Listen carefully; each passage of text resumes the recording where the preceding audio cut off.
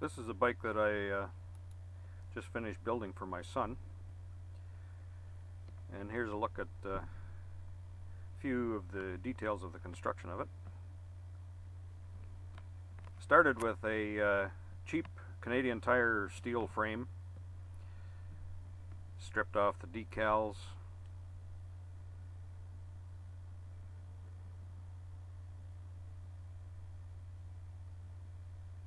stripped the paint off with a chemical stripper.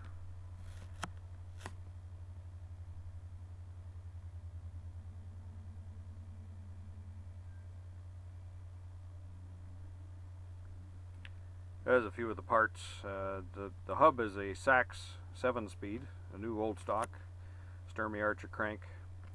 New fork I converted to an 1 1/8" threadless because it had an oversized head tube, although it originally had a 1-inch fork in it. The head tube was sized for an 1 1/8".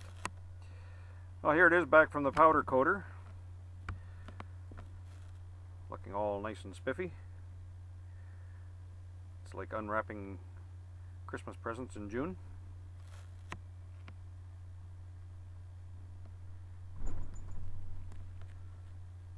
Powder coating makes a much more durable finish than paint. Now to do some frame prep, we're going to chase and face the bottom bracket, face and ream the head tube.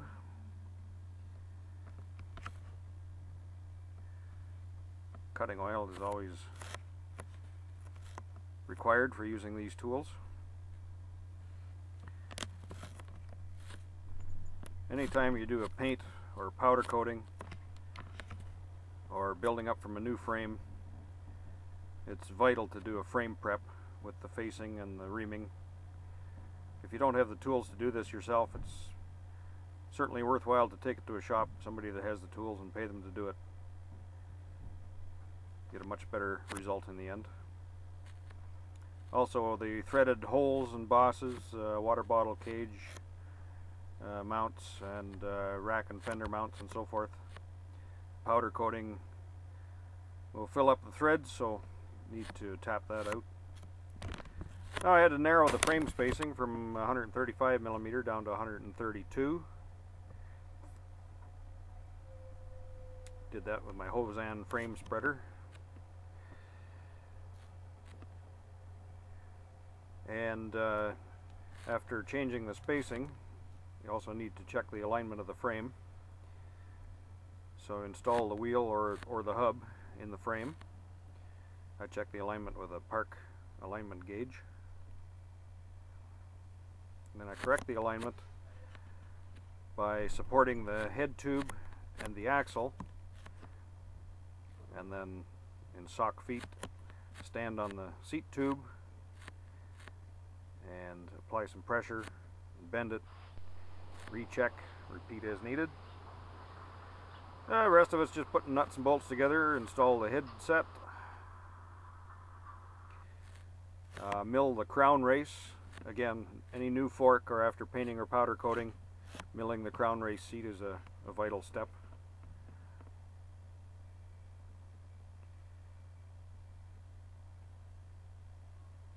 Now install the fork and the spacers, the stem and the handlebar. Now it's time to string the brake cables, the housings. And at this point you want to check and make sure that you get the housings to the appropriate length. Not too long so that they're droopy, but yet long enough so that there's no interference when you're turning either way. The maximum turn angle.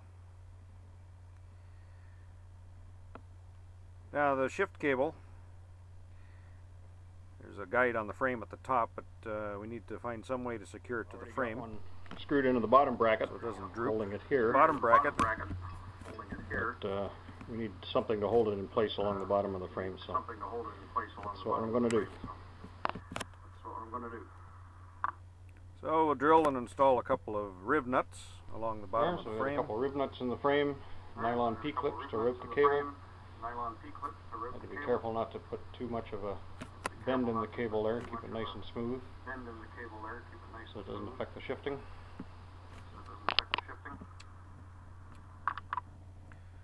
And the fully assembled bike looks good, but I think it needs a name decal on the down tube there, so had to come up with a name.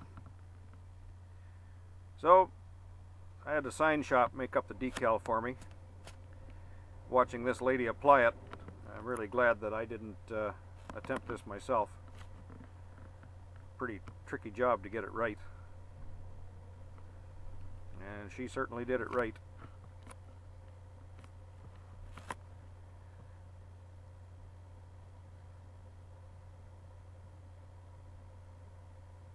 And voila, the final result. And here's my son after I presented him with the bike. And with my granddaughter on the new bike that I gave her last month. We all went out for a trail ride. She just learned how to ride without the training wheels. Now we have to teach her to ride in a straight line and keep to the right, but she's doing pretty good.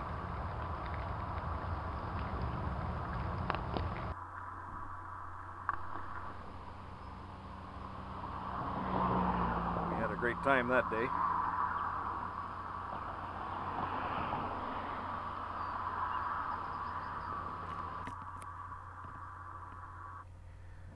So I made a couple of videos of the building of the rear wheel for this bike. I'll put the links to those videos below.